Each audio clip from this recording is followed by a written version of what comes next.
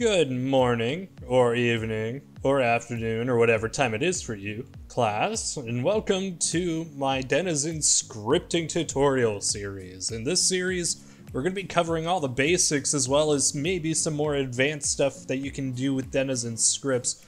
It's a very immense plugin. It's arguably the most game-changing plugin in the world, I would say, because you can literally change pretty much the entire code of Minecraft, so to speak. So it's pretty insane all the stuff you can do with it. I personally have been replacing tons and tons of plugins because I've been learning how to script more, and it's been making my server run a lot smoother, a lot faster. And there's so many things that you can learn how to do, so many simple things to advanced things that'll just make your life so much easier, or it'll just make your server so much cooler. So, with that being said, there's gonna be a lot to cover.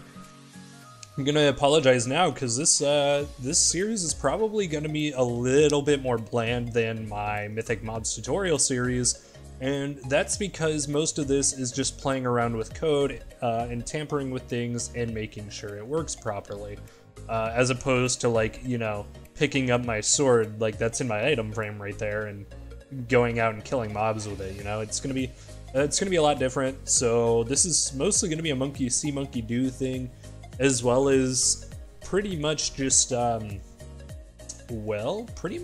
ways to learn how to do different things that you couldn't do without downloading at least 4 or 5 other plugins. So make sure to stay tuned. This is going to be a pretty expansive tutorial series. It's going to go on for a while. If you're doubting things right now, don't you worry, because I literally have at least 9 videos planned already, and this is only the introduction video saying what I'm going to be doing.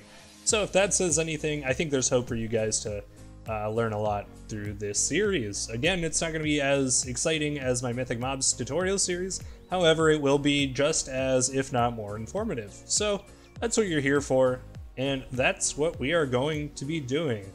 So without further ado, let's go ahead and get started.